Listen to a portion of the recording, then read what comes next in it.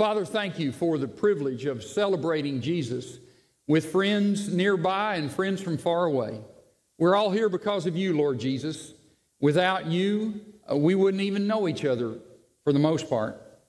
So we're grateful that you are here with us. Make your presence known. Inspire us to hear from you and do what you would have us do as we trust you and love you as you deserve. In your name, amen. Luke 3, 21 and 22. Luke 3, 21 and 22. Last week we talked about the ministry of John the Baptist, and as John was ministering, the Bible says, when all the people were baptized, it came to pass that Jesus also was baptized. And while he prayed, the heaven was opened, and the Holy Spirit descended in bodily form like a dove upon him, and a voice came from heaven which said, "You are my beloved Son, in you I am well pleased." Baptism. It's one of the recognized and universally practiced aspects of following Christ around the world and for the past 2,000 years. Baptism is one of the most important milestones in the Christian life, biblically. Great memories connected with baptism. I remember through the years in pastoral ministry, baptismal experiences. I remember as a student, as I served a rural congregation on the weekends, I remember a couple of incidents from that ministry when, first of all, there was a gentleman, this was about 1979, there was a gentleman in the congregation who had been, he was about 90 years old at the time, and he told me he remembered as a young boy that the baptismal services they would have at the church, and one year they had a baptismal in the winter, and the river was frozen solid with ice. And the mill house was nearby with the big potbelly stove. And they fired up the stove and broke the ice. And he remembers dressing around that stove in the old mill house on the river. And I'm sure that was a baptismal experience that he wouldn't be likely to forget. I remember one year having a baptism in March, and we had a baptistry at the church, but the young lady who had made a decision for Christ, who wanted to be baptized, she said, you know, I really would prefer to be baptized in the river like Jesus was. And this was early March in Bowling Green, Kentucky. And it usually is fairly, in the 50s or 60s. But a cold wave came through, and I kid you not, it was snowing. And so we went out to the creek and gathered around, and gratefully, I had one of the elders perform that baptism. I encouraged them from afar as they got down in that ice-cold water and were baptized. I'll never forget one of the first baptismal services in that student church when I served back again in the late 70s, early 80s. And I remember we had some young men who had made a decision for Christ. They were baptismal candidates, and we didn't have a baptistry at that church building, so we borrowed one from a nearby congregation. And we were going to have the baptismal about 3 o'clock on Sunday afternoon, and we got there, and the pastor had evidently forgotten. And we got there, all the people arrived, and the church is locked. We couldn't get in. So I broke in the church. Actually, they had left a window open in the basement. And so I found an open window, and I opened the window and crawled through into the kitchen of the church, went up and unlocked the door. We had to fill the baptistry. And I remember one of the young men, after all of that effort, one of the young men that I baptized that day as we were there in the baptismal pool, and right before I immersed him, I'll never forget, he looked up at me and he said, "Hold me good, I'm scared of water." I said, okay. Great memories. Celebrating life with Christ. I remember my baptism. I remember I was 10 years old. I'd made a decision for Christ. And I remember that day, and it's a special memory for me. Let's talk about Jesus' baptism. Let's talk about our baptism. Let's talk about what we learn from the Bible about baptism, why Jesus was baptized, why we're baptized, and what God wants to teach us in our baptism. First of all, let's deal with what is unquestionably the most controversial aspect of baptism. How do we administer baptism? Let me talk about how we in our congregation administer baptism and why we administer it in that way. So let's talk about baptism. Let's talk about its method. Its method. We have, you can see under the screen an opening. There's a pool right behind that. In not too many weeks, because you have given to the Transformation Project, we're going to begin several of the aspects of the Transformation Project here in the sanctuary. This screen is not going to be there on Sunday morning. We're going to have 2 screens on either side, and this baptistry is going to be open, and you're going to be able to see the baptistry in line with the communion table and the lectern with the Word of God, the table of Christ, and the baptistry, all 3 lined up in the center for us to see openly throughout the service. But reason we have that pool up there, why do we immerse professing believers? Why is that our practice? Well, first of all, there are the circumstantial evidences in Scripture. John the Baptist, as we just mentioned, for example, the Bible says in John, the book of John, chapter 3, verse 23, the Bible says that John, meaning John the Baptist, was baptizing in Aenon near Salim on the Jordan River, of course, because there was much water there. Because there was much water there. So you need a lot of water to immerse. In the book of Acts, chapter 8, we have the story of Philip with the Ethiopian eunuch. As Philip speak with him there, and we find the words in the book of Acts where Philip was with the eunuch, and he commanded the chariot to stand still, and both Philip and the eunuch went down into the water, and he baptized him. They went down into the water. So again, those circumstantial references to much water being needed, of going down into the water, it infers clearly that something other than a small amount of water was applied in baptism. Furthermore, there is what is, I believe, the most convincing truth in Scripture regarding the method of baptism lies in the language itself. The word baptizo in the Greek. Now, we've talked about this before many times, but just as a refresher, understand there's a difference between a translation of a word and a transliteration. A translation is when there is a meaning equivalent to a word. A transliteration is a phonetic equivalent. A phonetic equivalent, the sound equivalent. You take a word from one language and you use letters in another language just to repeat the sound of that word. When you read in your Bible the word baptize, it is not a translation. It is a transliteration. There are a lot of words in your English Bible that are transliterations and not translations. The word apostle, that's a transliteration. It's not a translation. Apostle, translated, means one who is sent. Sent out, on a mission, so to speak. Angel is a transliteration. It's not a translation. The word angel is from angelos. It means messenger. If you translate it, it would say messenger. There are many words in your English Bible that are sound equivalents of the original Greek, but they're not meaning equivalents.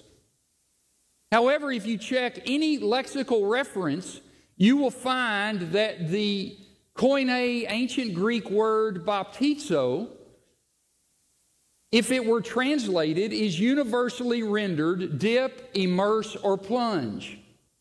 In fact, it was used in that ancient language to describe what was done with cloth when it was dyed. when cloth was dyed, they baptized it in order to dye it. And we know that dyeing cloth would involve saturation.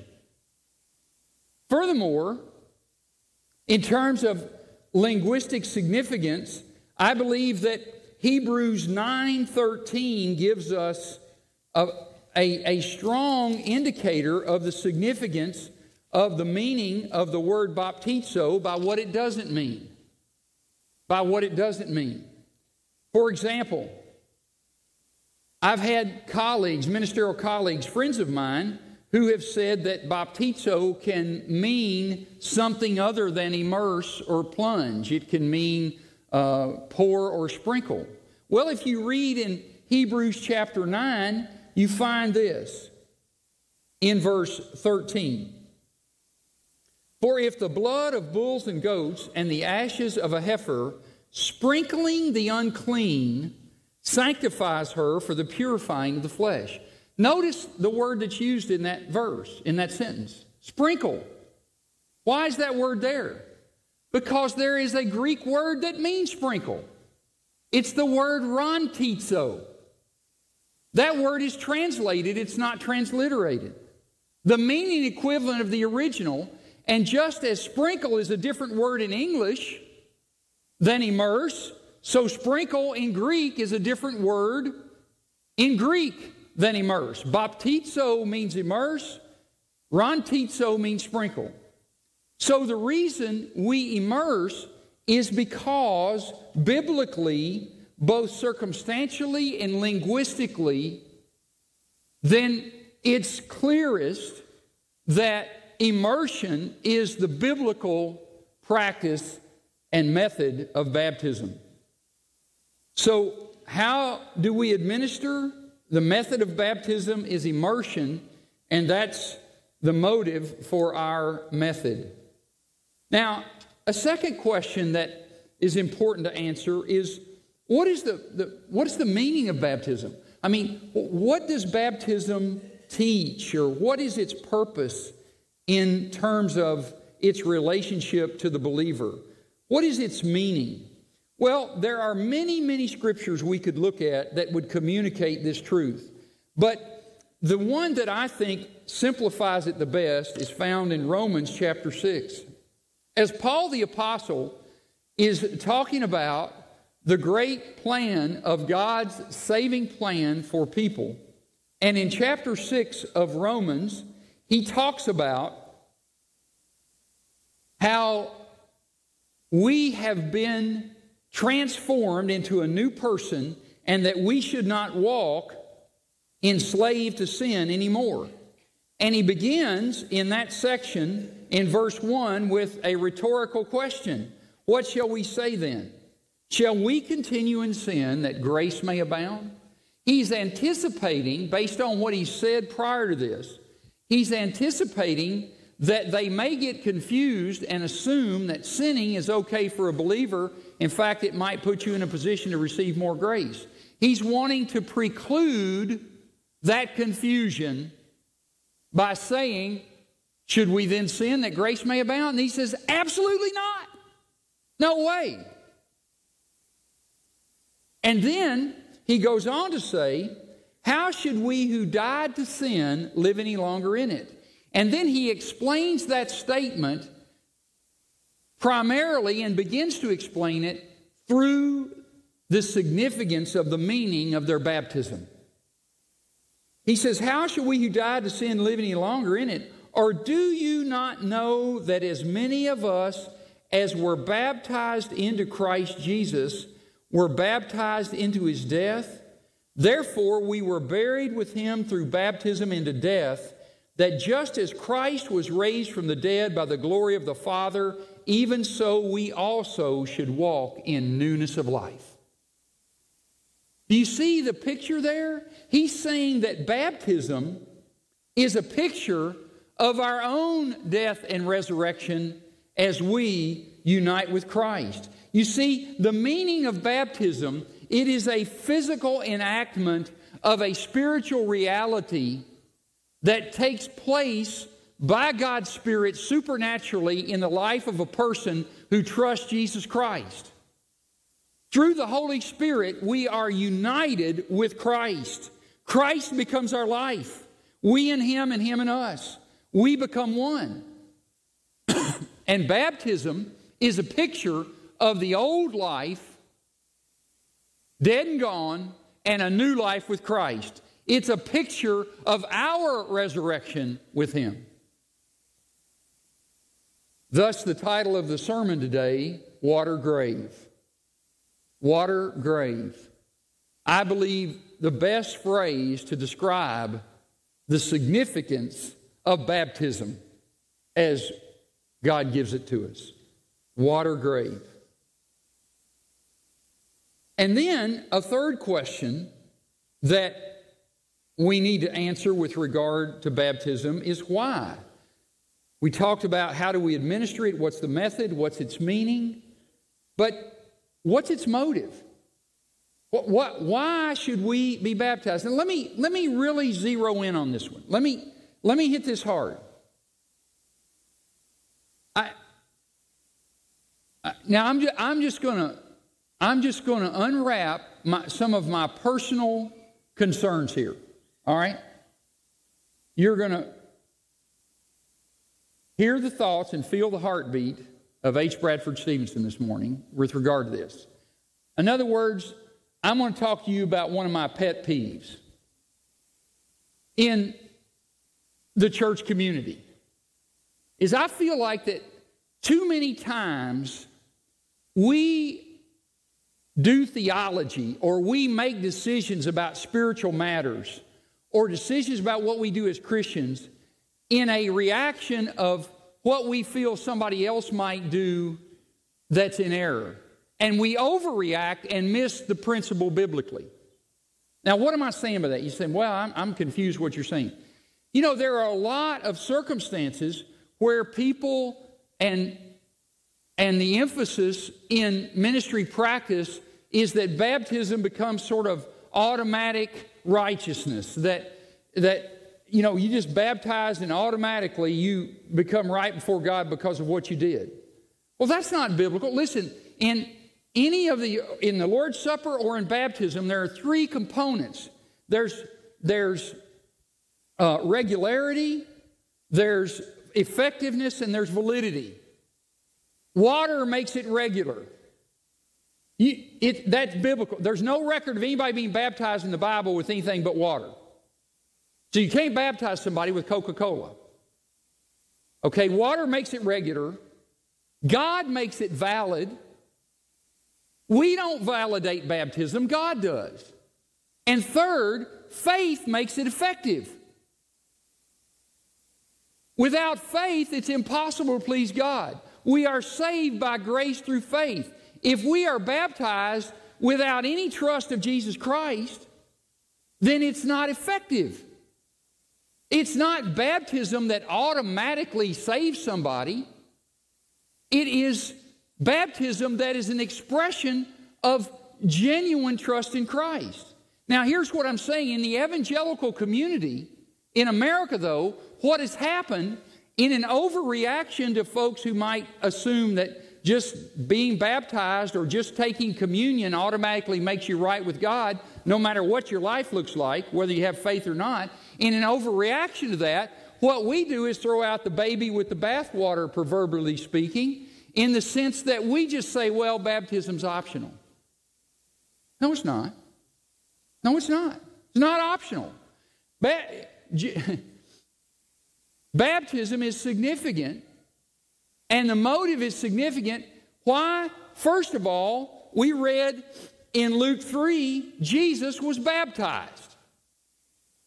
Jesus was, if there was nothing else in the Bible except that would be enough. If it's good enough for Jesus, it's good enough for you and me. I've known people who claim to be believers and who claim to be followers of Christ and have claimed to be followers in Christ for many times, a decade or more, and have never followed Christ in baptism. I'm going to be merciful and assume there's an ignorance there. Because there is nothing biblical about that. Nothing biblical. if you turn to Christ in faith, biblically, your first step of public obedience should be water baptism. Biblically. Read the book of Acts. Now, having said that, not only do some people completely neglect baptism and treat it as optional, we need to understand that Jesus was baptized. It's good enough for Jesus, it's good enough for us. Number two, Jesus' baptism was something that God the Father and God the Holy Spirit, the one God working in harmony with Himself, put His stamp of approval on. In Jesus' baptism, we see the heaven open. We see the Spirit of God descending visibly in the form of a dove. And we hear the voice of God the Father, "This is my Son in whom I am well pleased." If that's something that God is pleased with, it better please us if we're right with Him. If we're right with Him. And so, not only does God the Son present Himself for baptism, that makes it good enough for us. God the Father confirms His blessing upon that. Furthermore, Jesus did that, we find in Matthew's account of Jesus' baptism in chapter 3, verse 14 and 15. John the Baptist appropriately says, wouldn't we say the same thing? Baptism was for repentant sinners. Jesus was not a sinner. And John the Baptist understood that, and he said, "Hey, we got this backwards. I need to let you baptize me. I don't need to be baptizing you. You're the righteous one." Jesus says, "Let it happen because it's necessary to fulfill righteousness." You see, what Jesus was doing there was humbling Himself, and essentially the same thing that He did on the cross. He is identifying with us in our sin. So if Jesus is willing to condescend and to humble Himself to be baptized, how much more should we, who need it, humble ourselves to follow Him? And then, if that weren't enough, understand that Jesus made sure that His followers understood when He left the earth. Before He left, after the resurrection, He said, "Now you go, you make disciples and baptize them." So He commanded that those who follow Him be baptized. Furthermore, we see graphic evidence from the book of Acts that the disciples understood that and took it seriously, because what happened on the day of Pentecost? All filled with the Holy Spirit, 3,000 people came to faith in Jesus, and 3,000 of them were baptized right there in Jerusalem that day on the day of Pentecost. So the disciples understood what Jesus' priority was for those who would follow Him. So we should be baptized, one, because Jesus was baptized, two, because He commanded us to be baptized, and three, because we see graphic evidence in the New Testament that the apostles understood that, and all the followers of Jesus were baptized as they presented themselves to Him and trusted Him. Now, in a negative way, we look at Luke 7, 29 and 30.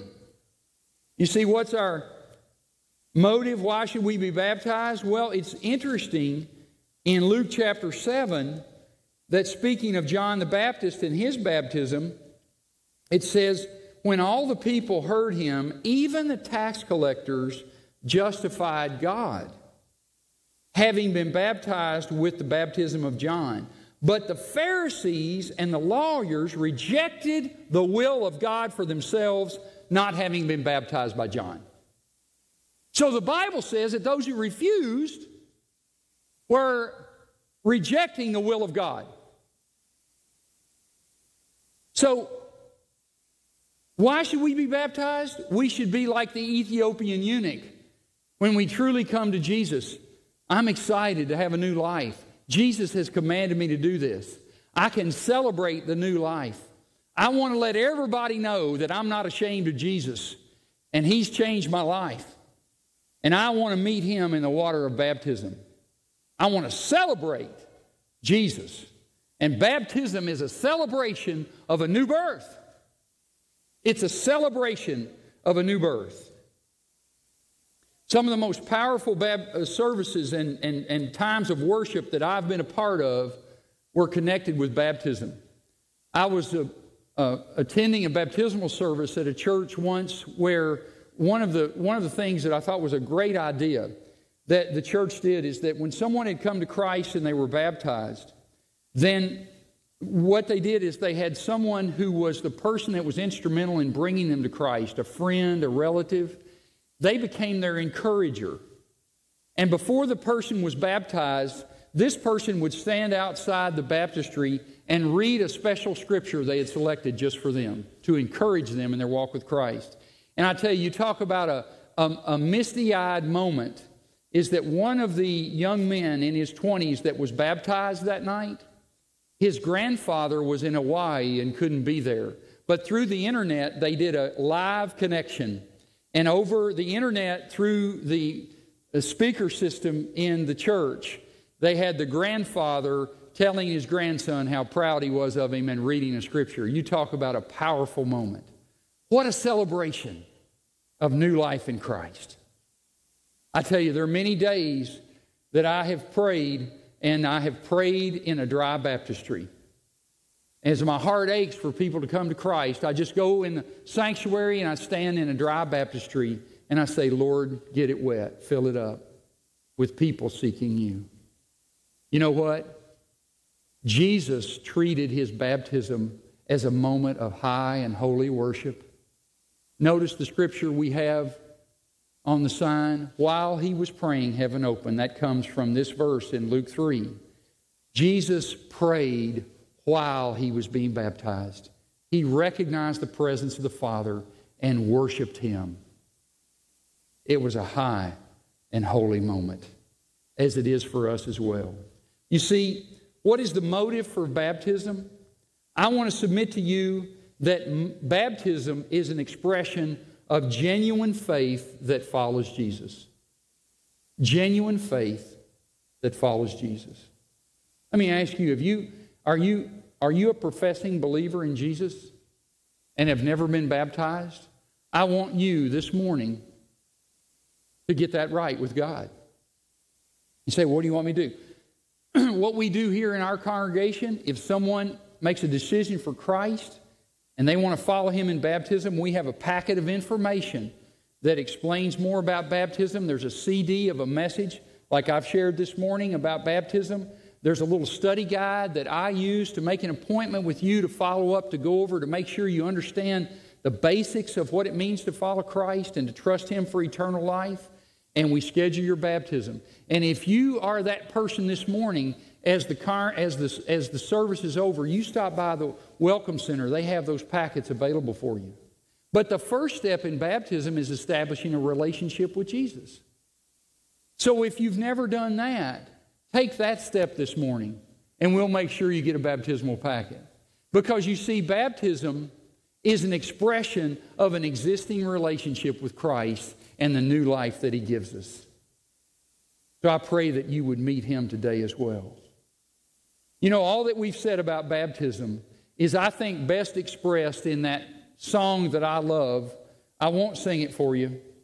I'm wanting to sing it, but I better not. I'm wanting to sing it, but it's the song of the Imperials. How many of you remember the old gospel group, the Imperials? This goes back to the early 70s. I'm dating myself, I know. No, I'm not going to sing it.